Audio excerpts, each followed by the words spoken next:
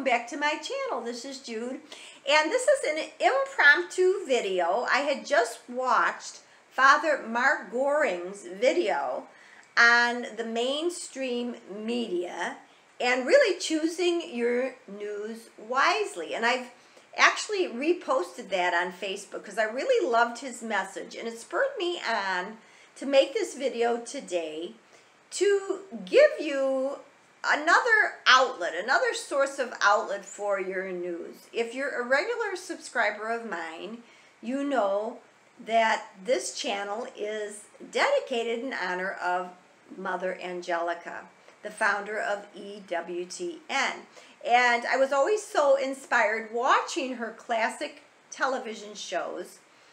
And she always had an ability, a keen ability to know that it's so important to be informed, to keep informed with the current topics of the day, but to have it in a unfiltered lens, to know the true story and to go back to really the roots of how stories used to be broadcast. That was the way of journalism, to actually find out the facts, do a lot of research and find out the facts and give the reader or the audience the truth. And you present the information, and then they have the ability to process that information. But today it doesn't seem like we have that option.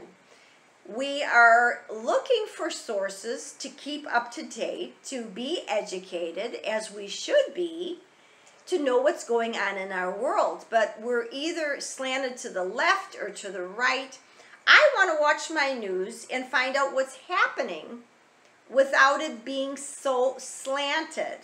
I find that EWTN News Nightly is a great source because not only do I get the news of the day, but I get it presented in a very, very journalistic way, a very unbiased way, and I also get some information about wonderful, positive Catholic stories. Just for example, the other night there was a wonderful piece on Representative Steve Scalise. He was one of the representatives who was shot 3 years ago, it's hard to believe, in Washington on a ball field. He just gave his beautiful testimony of how he saw the events that happened to him as miracles from God, because the situation could have been so much worse. And even though he struggled, he had to learn how to walk again, his prayers were answered because he, as such a person of deep faith, knew that all source of goodness is from our Lord, is from our God. It's really refreshing in this day and age when we have so much negativity coming in. And this is one of the reasons why I wanted to start my channel, is to bring you positive videos, things that you can go away with and think about, books that you can read that are going to improve your mind and your perspective of things.